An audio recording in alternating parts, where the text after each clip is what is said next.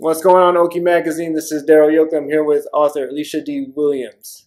How are you doing? Oh, I'm doing really well. How are you? I'm on vacation and relaxing. But I heard about your book from my father. Here in North Carolina, and it was a page turner. I stayed up till 4 a.m. last night finishing it. It's that good. So thank you. Yes, I had to get an interview and pick your brain about your career and everything. So, I'm ready. Okay, so when did you start getting into writing? Because I know you were in some other disciplines of the art, from what I understand before. Correct? Correct. Yeah. I dabbled in acting after I graduated college. I went to New York and I did acting. I did everything from stand-up comedy, sketch comedy, off-way, Broadway, and I ended up writing my own play. And so when I moved here to Charlotte, I didn't want anyone to control my destiny. I know I did the Children's Theater before. I did a few other outlets, but I started writing one-woman shows. So I would take historical events and people, and I make a whole show based on it and dramatize it. And I knew I needed more. So I started dabbling into folktales. Okay. I love oral storytelling and African folk tales and Black American folk tales, Zora Neale Hurston, the ones that like she collected. Okay. And I would tell those, but I needed more. And so I end up going to graduate school to learn the craft of writing, to learn a bit more of it. And that's how I started dabbling into, well, I knew I had to write the story to graduate. Yeah. Right. And that's how this story came about. I started exploring what I knew, and I knew colorism, and I knew certain aspects of the things in here, and somehow the guys looked down on me and said, "Hey, we're going to publish this book," and just opened up that career instead of talking about it, not allowing me to do it. Oh, that's beautiful. Can we guys? And this is Genesis Begins Again. And this was, man, I can't tell you, y'all got to get this book. Like the bling, bling. I love the bling. Exactly. We have to put a zoom in on this thing and see. Yeah, that's amazing. Congratulations. So, Thank you. Can you tell us about, I guess, first off, what's the history? Because from what I understand, it's been a work in progress for many years. Is that correct? Yes, it took me about 5 years. And what we like to look at artists and think, oh my gosh, it comes so easy. But I struggle with self-esteem and believing in myself, believing that I can actually do it. When I graduated, I had a good 80 pages, good solid 80 pages that they had to have. And, I had the draft as well. But I still didn't believe in myself to finish it, to believe in myself to have a book. A year out of my graduation anniversary, I said, okay, I have student loans. I need to finish this book. Other people were getting published, and I'm sitting here holding on and not believing. And I finished it, and it was so lucky for me. In my graduate program, I went back for a visit, and someone said, I want to read your work.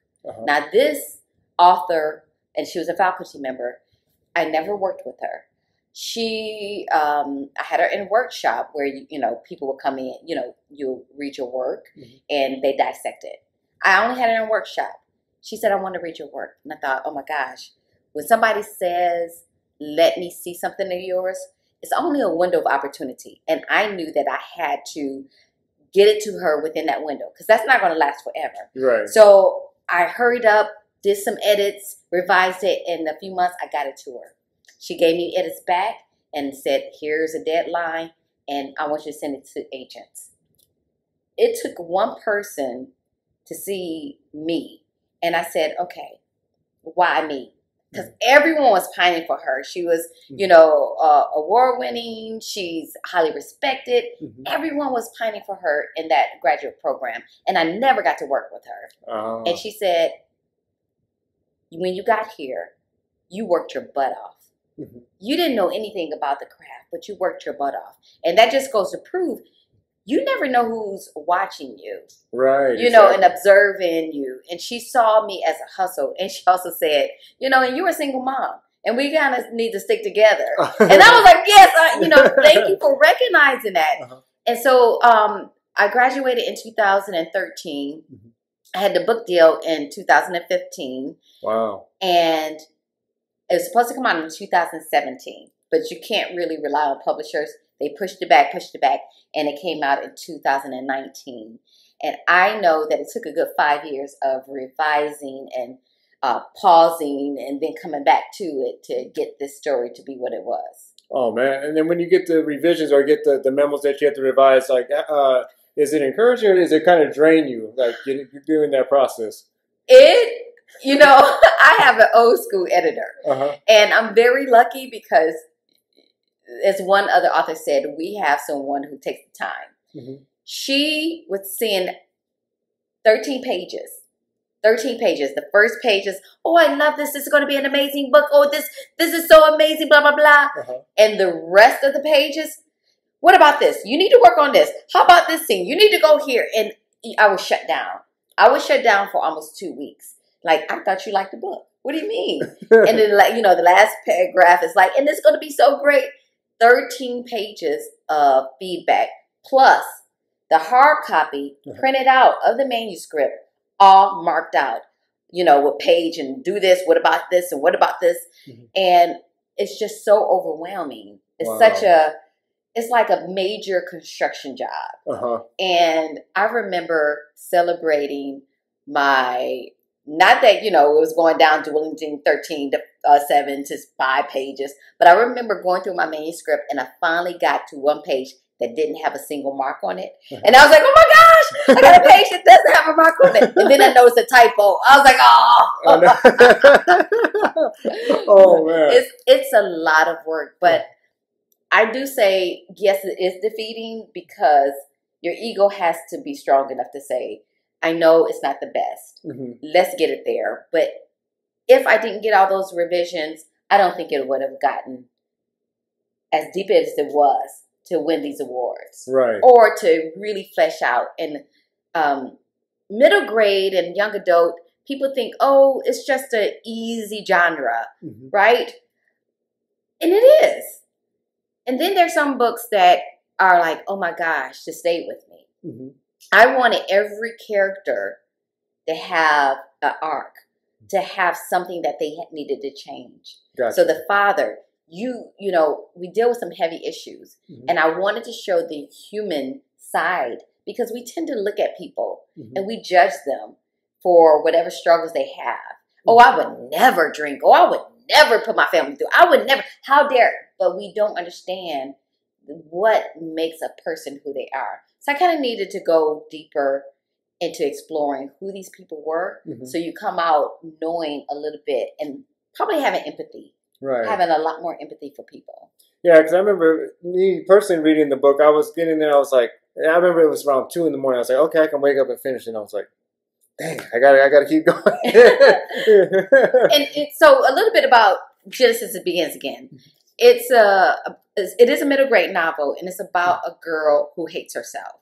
She hates her dark skin, and she hates her natural hair, and she goes about changing it. It's only she's beautiful, like light-skinned mom with beautiful long hair, then dad will love her and he'll do right. And it reached to the core of us not feeling good enough, or, you know, finding that one thing that makes us unlovable. And we all have that one thing that people are like, oh, you need to change, and oh, you will be just right. That makes you unlovable. And it really explores the aspect of colorism. And I was scared. I was scared to really tackle this. We don't talk about colorism. And colorism is that discrimination within one's community based on light skin and dark skin. And it happens in every colonized country. Yeah, I was about to say, you know, I mean, this is kind of from an African-American perspective, but I mean, like me being, my mom is Mexican-American, and even in the Latin culture, that stuff is very prevalent too, you know, it's a topic that you said, it's kind of taboo sometimes, or like it's kind of assumed that you know it, but people from the outside world or not familiar with it may not really know about this, you know. Yeah, I got a lot of people who aren't familiar with it. And I was so surprised because as much, you know, bleaching creams, as much advertising from different soaps and makeup products to have glowing, they use code words, brighten your skin, let's make your skin glow, when it's technically we just want to bleach our skin lighter. Right. And how many celebrities are actually doing that? And it's not always lighting. It's not always makeup. It is it's a epidemic. And we think that, you know, the lighter we are, the more privileged. And here in America, of course, it stems from slavery days. And marrying up, we tackle all these ideas of you lighten a race and you have more privilege. You're more acceptable. And even to this day, I thought I was over it. You know, I really thought I handled, because my mom is a light skin and all my mom's side is light skin too. And I have family who could pass. And then my dad is dark skin. And I really thought I was over it. But when I was writing it, I became so much more sensitive to it again. And I remember being at a club and when my cousins are, they are light and ambiguous depending on the color they wear their hair. And we're coming out the restroom and, you know, our guys hang around and they're like, ooh, you know, like goggling at them and making comments. And I'm the last one to come out the restroom. And of course I have locks. So I'm the last one. And he goes, oh, you did chocolate without a bunch. And I literally like, oh no, eyes, you know, I'm fighting back in tears because I didn't realize it would still have that effect on me instead of saying, you know what, you need to shut up because instead of like having to come back, it was like, are we still doing this? Am I still having to go through this? Am I still unlovable? Right. And it just like, and I see me working in education and I saw it so much even in our little ones. Our little ones not choosing the skin tone that represents their skin color, right? Right, yeah. It is time to talk about it. We don't talk about it enough. Yeah, I agree. So it seems like a lot of the main character was coming from your own personal experience. Is that fair to say, or? I borrowed it, but I had to divorce myself from it because I'm not as courageous as she was, and I'm a lot more boring. But I borrowed certain aspects of it, but I didn't want to make it a singular story. Like my experience with colorism is going to be so different from someone else's. Right. So I did a lot of research, and there's so much research out there. You know, Dark Girls. Bill Duke did the documentary Dark Girls, and he did one Light Girls. So having a balanced perspective of colorism on a lighter, you know, the mom is light skinned, her experience of colorism. I did research on, there's a lot of videos on YouTube as well on people on skin bleaching and why they even do it, and watching the depths of putting the cream on and putting saran wrap and wondering what would take a person to go through that to make them want to sleep in bleaching cream, knowing that it could damage them, it could give them cancer, right? So I knew I would never do those things, or I didn't have the courage to try it. Yeah. But what would make somebody else do it? So I had to kind of step away from it and really explore, let the character speak and make these choices. I see. And in your research, I know you say you did some stuff on the internet. Was there any like interviews of people who had done the bleaching themselves, or like? Yes. Yeah. There were a lot, and they're not only here in America. They're I saw some in Jamaica, India, and Africa. You know, of course. And I also saw, and I kept it in my mental Rolodex. There was a show, My Strange Addictions. Okay. Right. And I remember watching this woman, this young lady who was addicted to bleach baths. Oh, wow.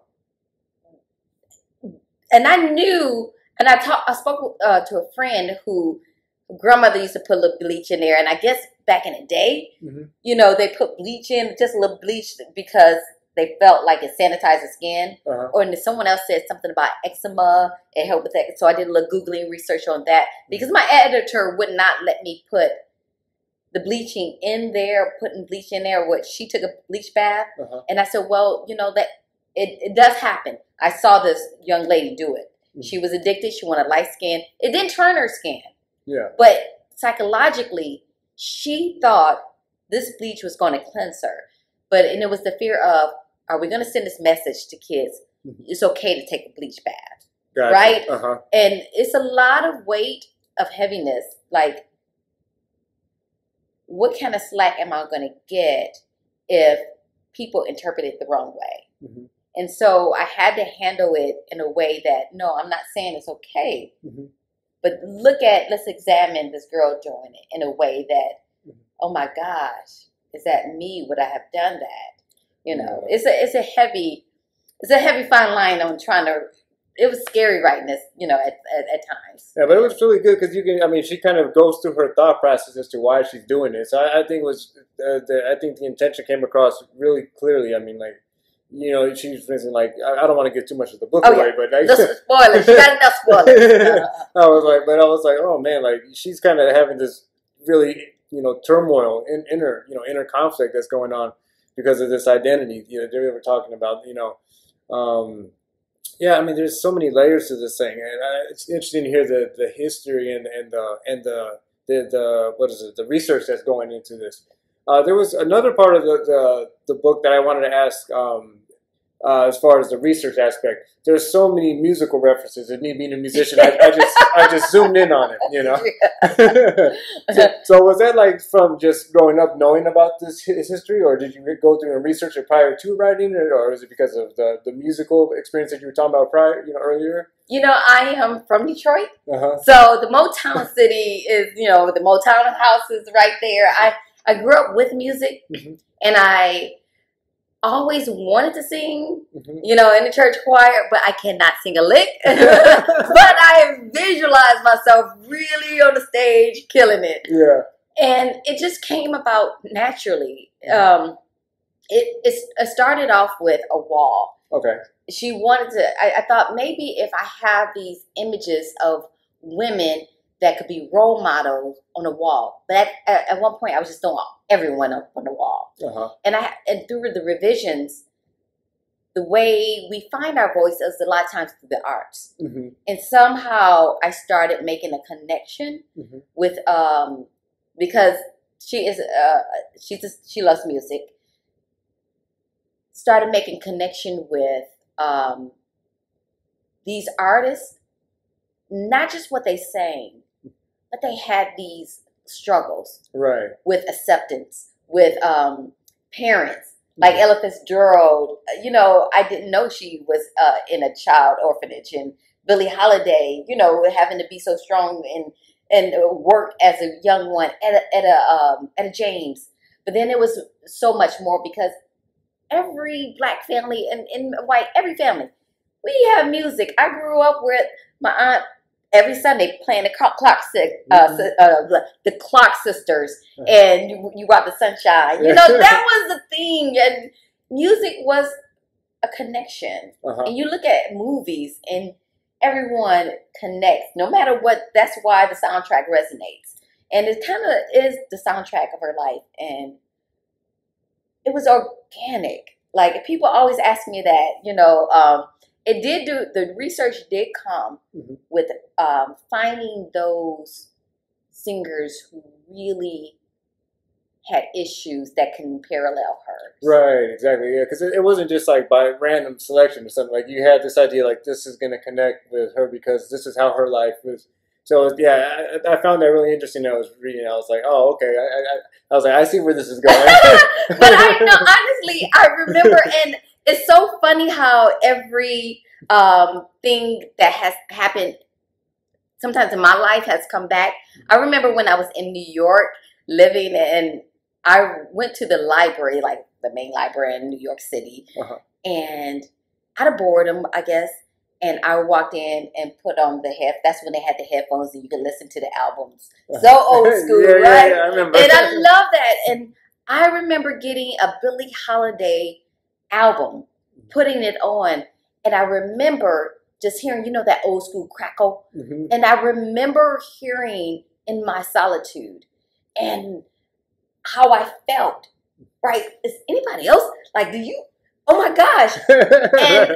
And that stayed away, and I kind of was like, that is what music is. Like, oh my gosh, did you hear that? Right. That, and so that's why I think music was one of those things that spoke, because it kind of, wakens something up inside of you. It does, you know. I mean, it's funny. I mean, now that I'm getting older, it's like I was on tour recently, and like me and the musicians were like turn on the radio randomly, and we're just like, "What is going on now these days?" Like, it's not the same, is it? Yeah, I'm like, you know, it's ain't nobody singing, ain't nobody rapping. I was just like, oh my goodness, this is kind of depressing. Like, but see, because then you have people like Bruno Mars, and I kind of threw him in there, right? Just one line there, Bruno Mars, who is still bringing in that old school feeling, right? Exactly. Kind of like, hey, you know, this is good. It sells still. You don't have to follow a trend. Yes, it's still relevant. You know, melody and actually being able to sing rather than just going behind a computer and getting fixed.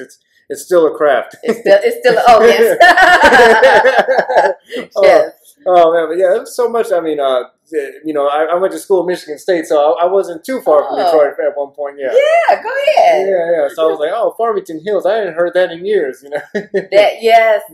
And I had to be in Charlotte, cross-check everything. Like, Mom, remember Sherwood Forest? You know, like these areas and what they might look like and how much a house. I think it was so grueling. The questions my editor would ask me, like a price of a meal. Yeah. Like it was a food truck. How do you know? And I'm like, oh gosh, let me Google price of, you know, like tacos or something, you know, food truck to make sure it was relevant, or the price of rent, you know, or like the mom had a job. Where does mom's money go all the time? I'm like, this is a lot. Like, are kids gonna want to care? Yeah. It's like almost like filming a movie or something, right? Like, it's that attention to detail. It's that attention to detail, and at points working with an editor, it just is grinding because you're like, what's the point? You know, of certain things, of arguing little things like that. But I think that I learned so much though in that process. Okay, I see what you're saying. What you're saying is, let me kind of find a way to shift it and kind of embed it. And I will restructure the sentence without putting the information in there, but putting it in there. Oh, wow. Right? Yeah. So it's just finding a way to rewrite the story to make it, the reader not know that they're getting information, but they're getting the information. Right. Yeah, it's like subtly sneaking in there. Yes. Oh man, I mean, it's so many great things in this book. I want to go back and read. I'm gonna have to take it on the airplane with me, and my dad will find out later when he sees the video. Don't tell him. Yeah. Oh yeah, but I mean, yeah, the musical thing. I mean, and then there was the colors, mask, and then just I think the you know, aside from the heavier topics, just the experience of just being an adolescent and starting a new school and these things, you know, these growing pains that we all can relate to. I think, you know, whether you're going through something as traumatic as the main character, or even just, you know, having it easy as like some of her friends, you know, or at least maybe easy compared to her in our eyes, maybe, you know. Yeah, I think even starting the school, I get it from not just in adolescence, but putting myself in that position, like starting a new school, what that would be like. We do that all the time, even as starting a new job.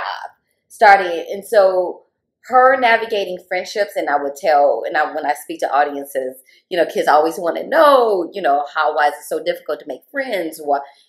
And I remember my daughter, and I remember myself, you know, what friendship really looks like. So many times we want, even as adults, we want to be with the popular people, even as adults. The ones that's always on Instagram and have the grand life. And since kids were ingrained that that's what identifies you. Right. But that loyalty, good friendship might be coming out of that one is sitting by themselves. Right? And I kind of want to say, sometimes and explore, sometimes it's okay to walk away from friendships. Yeah. It's okay to say, I am not getting what I need. So when I was writing Genesis, and when I speak to students, so my daughter did not have a good high school year. Right. You know, I mean, some of her years, she had to pull back. She told them, listen, this is what I don't like. Stop treating me this way. Over and over again. Finally, and I just saw her just walking alone and not having this big group. And as a parent, I'm like, no, I want you to be the social butterfly. I want friends all around you. I want kids at the house. You know, it wasn't like that. Finally, she told them, listen, I told you enough. Stop doing that. It makes me feel small. You won't do it. So we're done. Mm. She had the ability to say, I love you. I love me more than you tear me down.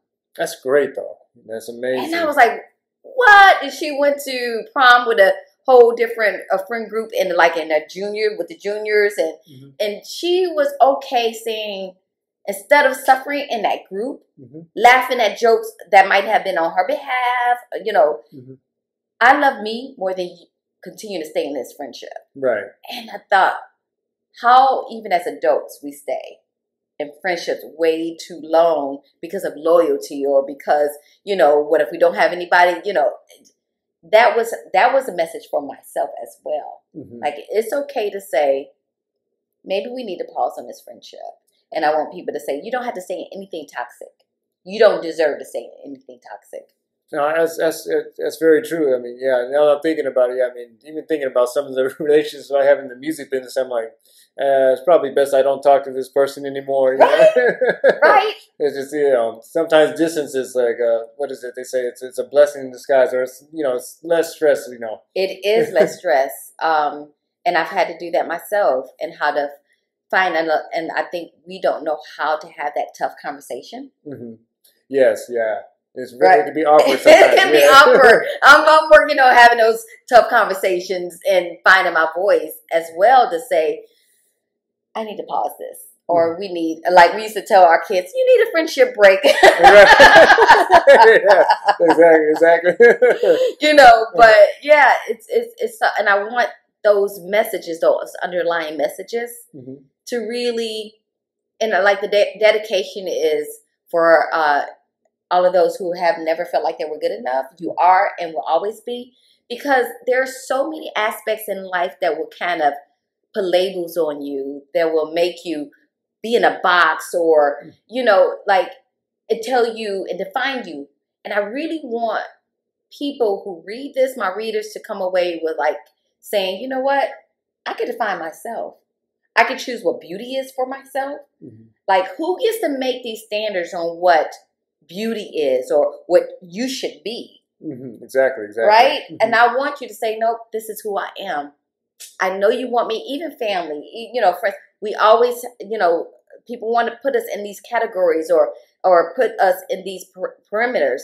And I want us to say, nope, that's not who I am. I choose to be who I want to be. Or, like Genesis in her idea of what beauty is. And beauty is the light skin, long hair. No, I value me.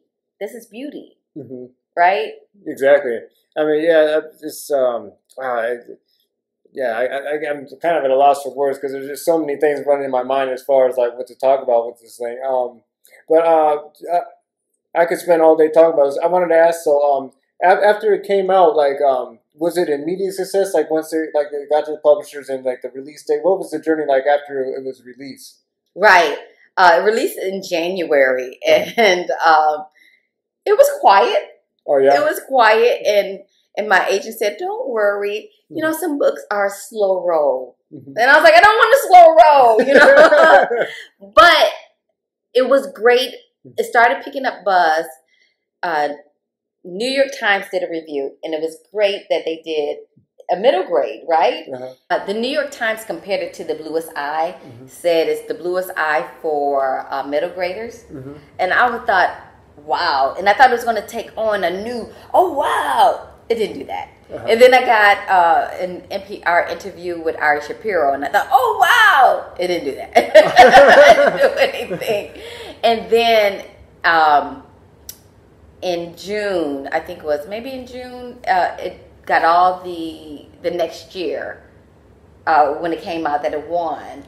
And it started picking up, but it's still not, because it's middle grade, and you really can't push it because your readers aren't on Instagram or face of social media, and you're relying on teachers and educators because that's who they pushed it out to. I see. And so it what has done great for is novel study reads in schools, and I've had people reach out to me who study children's literature in college programs. Oh, like your book is on our list.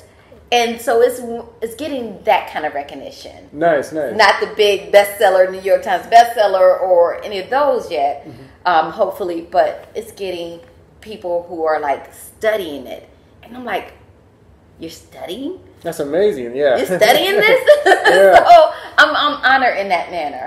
Yeah, because it's funny because like I mean that's an amazing thing because I remember in high school I was studying Zora Neale Hurston. Yes. I mean I think it's what we Their read. eyes were watching God. Yeah, exactly. Yes. Yeah. I would be lying if I remember everything from if I say I remember the book at this point. It's been 20-something years, but I have it still. I want to go back and reread it. But that was one of my favorite. Like at one point, if you never watched the movie, I wouldn't force people to read the book, but if you were coming over my house, you want to watch the movie that over at the end with Halle Berry and Michael Ealy. Like, oh, I got a solution. Come on, sit down. And they're like, no, I'm not coming over. You're gonna make me watch that movie. I actually wrote the Zora Neale Hurston picture book biography. And that was after this one, right? Or, after this one, okay. Yes. Oh, so that's going to be one of the other questions. Is like after this one, it seemed like you know the accolades start coming in. Was that the impetus to start writing the next projects, or were those already happening like before? They were happening. Actually, I was writing the Shirley Chisholm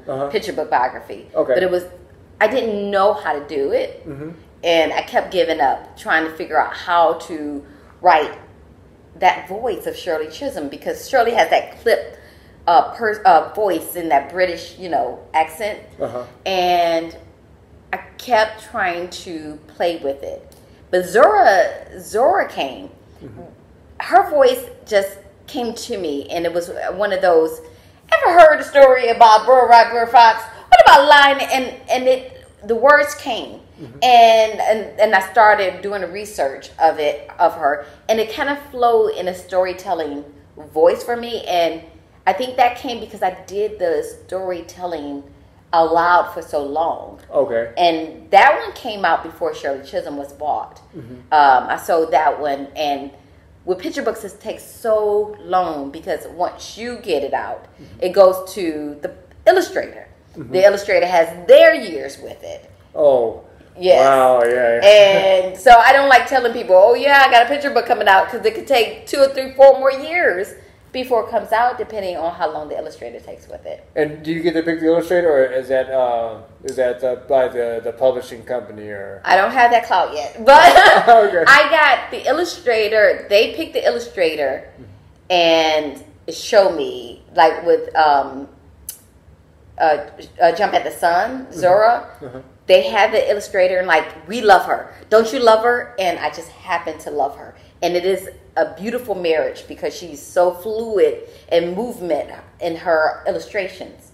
And with Zora Shirley was a different publisher, and they already had someone already assigned to it. And she's a fine artist, and people it's totally two different ways. With one is traditional structure, the other one is not. And one is like traditional type of flat work, and the other one is not. So it fits so well. But my problem was writing another novel. Oh yeah, it's kind of like, I know maybe it's the same for me. Like after I finished doing an album, I'm just like, oh. But it's so exhausting because it's a lot of work. But and I didn't have a follow-up. I didn't have a follow-up manuscript. I did, but it was so much happening that I was like, it's not working. But then last year with COVID, and then I made the mistake of going on Twitter, and you know how the videos automatically play? Yeah. It was about Aubrey being shot down. And I saw that, and with COVID being isolated and seeing that video, my anxiety, everything hit, and I couldn't put 2 words together. Where other people said, oh, I wrote 3 books during the pandemic. I was in an emotional struggle of what to tell. And so and then after life started moving again, I had to come clean and really say I was dealing with fear. Because even though this didn't reach commercial success, in the literary world, it hit, with the stickers and the awards. Right. So it hit in a way that, my gosh, are they going to expect that again from me? Yeah, I hear you. Yeah, it's like you get the first prize this time. It's like, can you do it again? Yeah. And I'm like, oh, I don't know if I can do it again. What are they going to say? You know, and that anxiety. Mm-hmm. So I'm pushing through that, and I'm just trying a whole different genre. Mm-hmm. That way I can, or style of writing per se. Same genre, different style of writing to see if I could just, one, break the what is expected. Mm-hmm. Because like everyone expects another Genesis. Right. And they want the part 2. They want to know what happened to Genesis. I was like, well, she's fine. You know. What about mom? I'm like, she's fine. Like, yeah, they're gonna know about their life. And I need to know what happened. Mm-hmm. And I was like, I can't do that right now. Mm-hmm. So I need to do someone totally different that's not connected to the story. Yeah, it's just kind of separate, get a little, just let it breathe a little bit. Let it breathe. Yeah. Yes. You know, it's funny, I was reading this and I just had a thought as we were talking about it. You know, I think this is one of those stories that it could be like, you know, like clay animation or like some type of animated movie. It flows like that, y'all. It's that good, you know. I've gotten that, like, people keep saying, you know, why isn't this a movie? Why, you know, I see a movie out of this. And what I've gotten is, it's hard to, most people haven't done middle grade stories. I'm like, what age you're up? Like, put her in high school, freshman, I don't care. But my agent said, that you know, middle grade is a tough sell for movies because it's all about marketing. Mm-hmm. And plus, it's not a Disney type of happy ending, you know. Oh, yeah. It's some stories in here. It's a hard read. Yeah. And so I'm guessing they don't know how to do it yet. Mm. Let's see, I'm sure there's someone out there up to the task. So there's someone's out there. I mean, you know, it's like the end comes and I'm like, I know something's gonna happen, but then it's like, which way is it gonna go? And it's like, it goes this way. Like it looks like it's gonna go the way you think, then it goes this way. You know. Yeah. So it's it keeps you on the edge. Like I said, I mean, like. I was at 2 a.m. I was like, okay, I can wake up and finish the rest before we talk today. I was like, nah, I gotta keep going now. I want to know what happens now. Yeah. I want to make it reflect real life. It is not one, and it's not a sad ending. Trust me, it's not. But I want people to know, like, every day we struggle. Mm-hmm. You don't automatically wake up and like, I love myself. You look at Lizzo, who loves herself, you know, enough to be her, but you have blah days. Right. You have it's a struggle to say. Otherwise, there would be no Botox. There would be no cosmetic surgery. It wouldn't be we wouldn't be on a rat race to attain this constant, you know, updating our beauty if we were like happy within ourselves. So I kind of want to reflect. Yeah, it's going to happen, but it may not happen in this story, you know, because Pete Walker's still going to remind you. Yeah, you don't fit their box or whatever their definition is. So it is one of those things that's hopeful. It is, yeah. I mean, it's like it's kind of one of those cliffhangers that the clouds open up and the rainbow, you know. It's like I thought it was a happy ending. I know it's not maybe not the Disney happy ending, but I was like, oh, this is a great ending, you know. I told my dad, I woke up, was like, you got to read this book, you know, like read it and like, you know, keep going with it, you know. Yeah, it's not like the package and there's a boat on the top and everything perfectly works out. Yeah. And I'm thinking, yeah, that would be disingenuous. Right. Yeah, you know, middle school doesn't always work out that way. It doesn't. You lied to me. Yeah. No, but it would be disingenuous. And I think not only children. I just think our readers deserve truth in every story. And it has to match. And if you're writing, or if you're storytelling, or if you're creating anything, it has to be true to that story. Your music can't go into a melody and give a false ending and go up when it's supposed to mellow out. Right. Yep. You know it's going to be like, that doesn't go. Yeah. But you know, but because you have to make sure it is honest in whatever you're doing. To keep it all honest. Most definitely. And you're also you teach at the high school here, is that right? I'm actually assisting so I can fade on and do this full time. Oh, gotcha. Yeah. Oh, okay. Oh, okay, gotcha. But I guess my question was going to be like, when you're teaching students, how do you get them to tap into their writing style, or at the age to where can they develop their own style, or are they kind of just working out like basic storytelling parameters per se, like when you're teaching? Well, I haven't taught writing. Oh, I see. Okay. Yeah, I taught history before. Oh, okay. I'm sorry. I thought it was writing. Okay. Oh, I wish I want to teach it on a college level. I think because and challenge students. But that's a good idea. Maybe I should go into teaching writing. Yeah, guys. I think you're very cognizant about how to formulate a story and like how to connect the dots. I mean, like I said, there was no loose ends with this thing. I was like, it was very impressive. I was like, man, I was like, that's all of those revisions. I literally have, the ones with my editor alone. Those big old copy, paper boxes, Xerox it. I have a box full of the printed out versions of it, and I think I went through several computers writing this book.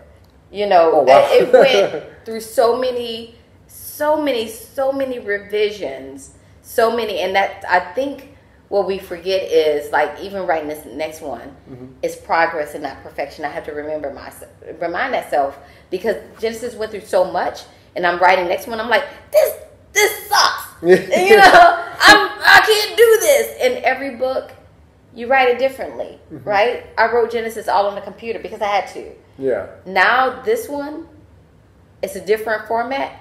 I'm handwriting it. Nice. Just letting it flow, right? Just letting it flow, and I'm every vision. Okay, I'm handwriting it, and that way, I can move it as I need to play with it like a puzzle.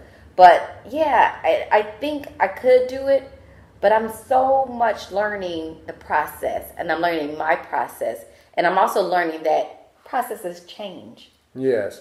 Most definitely. When you make music, is it always the same way? No, not at all. I might change it within a span of 30 minutes. It might be something completely different. Yeah. Yeah, but you're always composing music. You're in a car and something might come, or you're playing with your daughter and you're like, oh my gosh, yeah, I like that. And that's how it is. I might be driving and I have receipts and I gotta write a dialogue, and I saw that Toni Morrison did that. I was like, oh yeah, I found all these little pieces of paper. I don't know if you ever watched the movie 5 Heartbeats. No, I haven't. Oh, they did the same thing. They got like pieces of paper and they're like rearranging it to make the song. Okay. It's a wonderful, another family movie with music, but you're always writing, you're always creating. Whether you're washing the dishes or taking a walk, there's going to be something that comes to you, or it may wake you up in the middle of the night. Yeah, there's no on and off switch for us. Yeah. No. Yeah, it's constantly. I know it's the gift and the curse, right? I know. When the character, I'm like, what do you have to say after work in the morning? Yeah. It's like, but you're like, don't, because this might be great. But if you have glasses, if you can't see, you're like, come turn on the light, put your glasses on. All right, okay, turn off. Oh, you're not done? Turn on the light. Put your glasses back on. It's a good type of torture, right? It's a good type. I was like, okay, I'm just going to sleep with my glasses in case you need to speak. Oh, man. So, I know you're writing it. Are you just letting it flow, or are you giving yourself a deadline to finish this next story, or? Because I wasted so much time trying to get my mind together, I'm